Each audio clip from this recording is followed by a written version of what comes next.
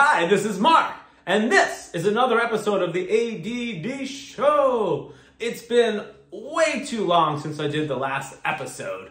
I was working on an album, but I completed it. It is called Funktastic Lounge. It's a mix of EDM, hip-hop, comedy, and it's on all the streaming platforms.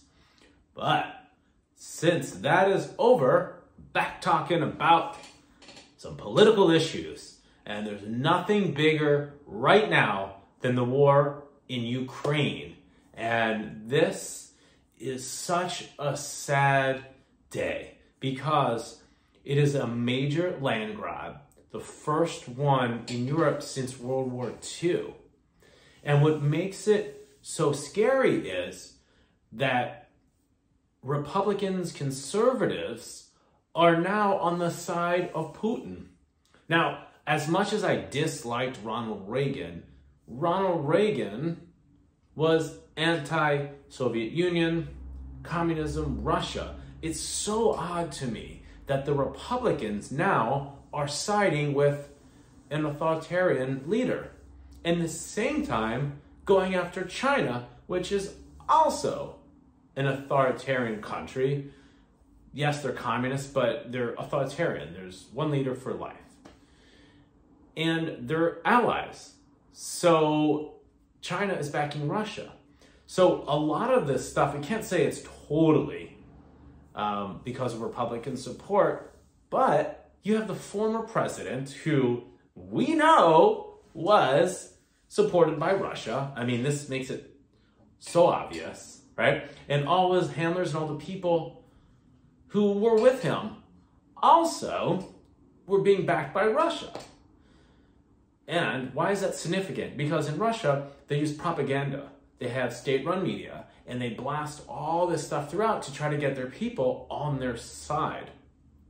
That's what propaganda, disinformation does. Even though Putin cracks down, he kills people, he's a thug, he also knows that if there's mass uprising in the country, well, that's going to hinder his power. So, the other day, we have Donald Trump goes out and says, oh, what Putin did was a great thing. Now, this is before when he took two separatist areas and then just said they're new countries and now he's going to control them. Well, when the bloated orange gives support, that gets shown throughout Russian TV. And also, that's what he needs. He's basically saying, Putin before this, that Ukraine is coming to attack, they're doing genocide, that they're a Nazi state. Meanwhile, the president, Zelensky, is Jewish. Definitely not Nazis, and there's no Nazis there in the Ukraine who are trying to attack Russia. So all that is propaganda to drive old World War II rhetoric because the Soviets helped defeat the Nazis. So many people died in Russia. So there's just a way to ramp up everything. Now you have people like Tucker Carlson. He's like, what's wrong with Vladimir Putin? Did he ever kill anyone? Did he ever do this? Did he ever call me a name? Yeah, dude, he's a killer. He killed lots of people. And does he have to call you a name? No, he doesn't like you and he wants to dismantle this country.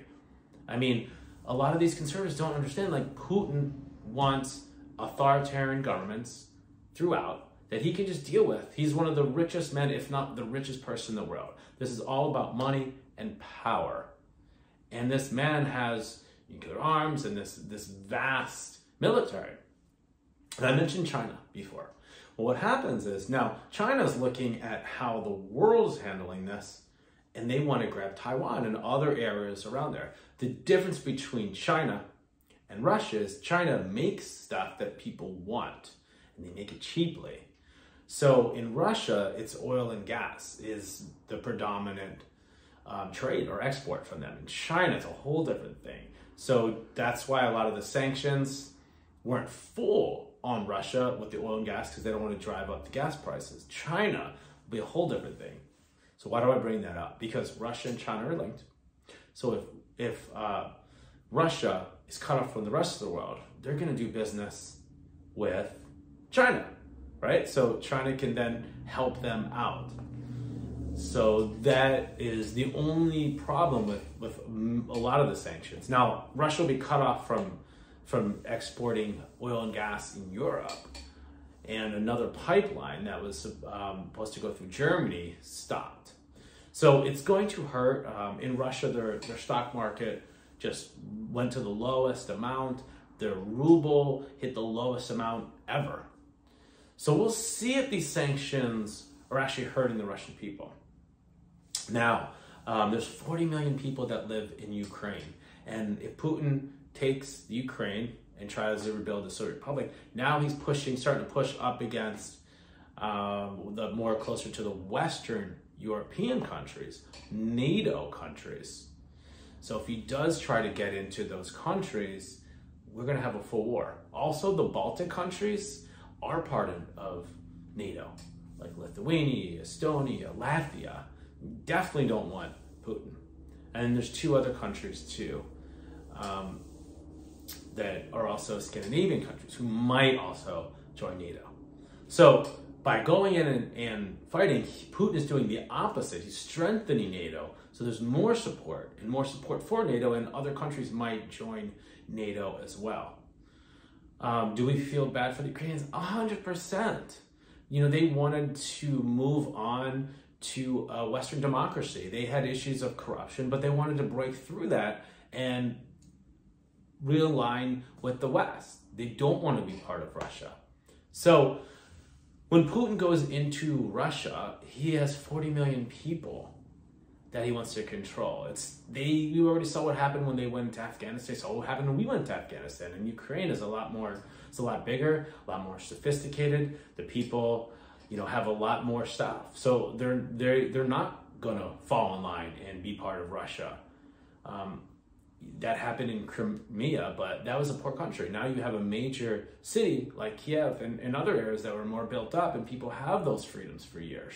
So they're not want to give up. It's not going to be easy to control. I know he's going to go in and put a puppet regime, but the people in the country were going to rise up. So unfortunately, there's so many people who are going to be needlessly suffering. Who knows if they're going to go in and take citizens and put them into prison camps? I mean, this is where it gets really scary, the loss of life. There might be 3 million, 5 million. I mean, who knows how many refugees and where are they going to go? And what are they going to do? And what's going to happen to a country that size? It's very scary. It's very sad. And the unknown. We don't know what Putin's going to do next. Now, the other part of the equation is what I talked about earlier is how pathetic these Republicans are. Like, I even called Josh Hawley's office, Mr. Insurrectionist himself, who was talking about how great Putin was. You can't do that. You cannot do that. Maybe you don't like Joe Biden and those guys, but this is not the issue. The issue means everyone has to come together and push back. At the end of the day, yes, we're going to have these differences, but it should be what's in the best interests of America. And giving Putin these talking points are not in the best interests of America. And doing that undermines what we're doing as a democratic country. So to me, it's so obvious who is getting money from Russia and what would happen in 24 if somehow Trump does win. You hear Mike Pompeo, oh, Putin was such a great guy. No, he's not a good guy. He's a scumbag. He's a scumbag killer. Okay, so clearly you guys are getting help and money from those guys. It's obvious. And if Trump was still in power, no matter what they say, he wants to dismantle NATO. He wouldn't try to help NATO. He would probably give support to Putin and allow him to go in there. He'd probably come up with, oh, well, he told us he's not going to do anymore. He told us he wasn't going to move. Remember what he said about, oh, well, Putin said it wasn't him who hacked into all the Democratic stuff in the 2016 election.